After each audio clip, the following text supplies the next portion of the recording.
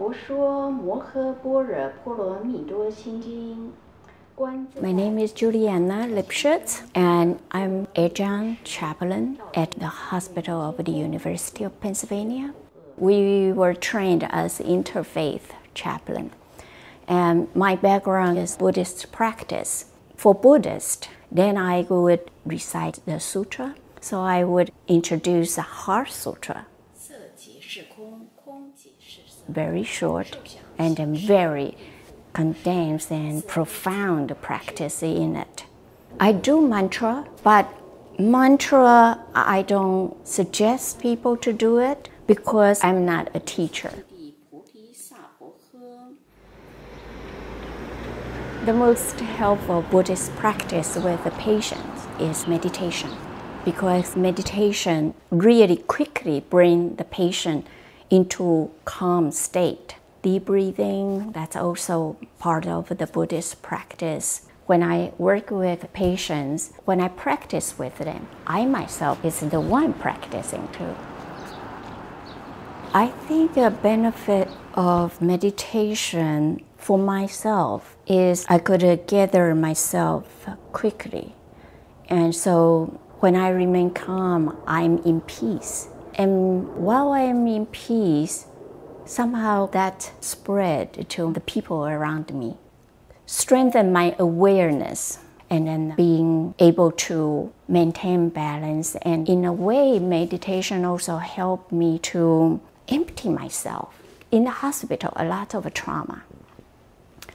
And we cannot really carry all their trauma back home. The meditation helped me put body and mind together. And so once that's together, then I'm a full person, and you find your Buddha nature. So every moment is the practice.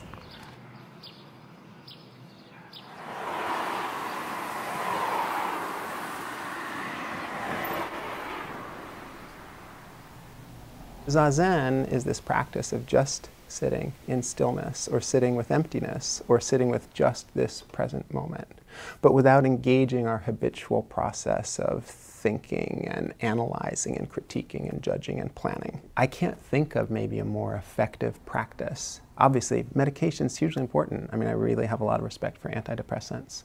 But I feel like meditation is in its way this medicine. You feel different in your own life, in your own skin. You might feel a little less anxious. You might feel a little less depressed. When I think about health and about meditation and health, the first thing that comes to mind so often is the physiological aspects of truly the health of our body and all these traditional measures that we might find in Western medicine, and what we learn more and more about the impact of having a meditation practice on our health in terms of things like our blood pressure, our levels of stress hormones like cortisol. So there are all kinds of ways in which we know meditation has health benefits for just the physical body itself.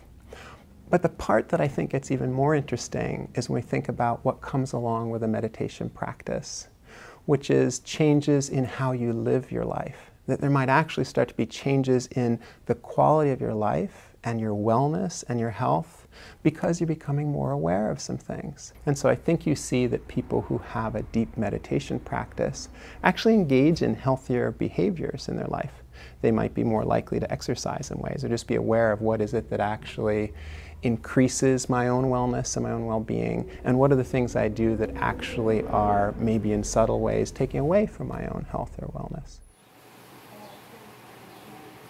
So we do have a healing service, and so the healing service is a moment where if someone in our community, they themselves aren't here because they're sick or something's happening in their life, or it's a family member, a dear friend who is actually afflicted in some way, that we bring that name into the service. So we chant the Heart Sutra, we offer their name, and in that moment we are asking for that energy of health and wellness to be brought into this person's life.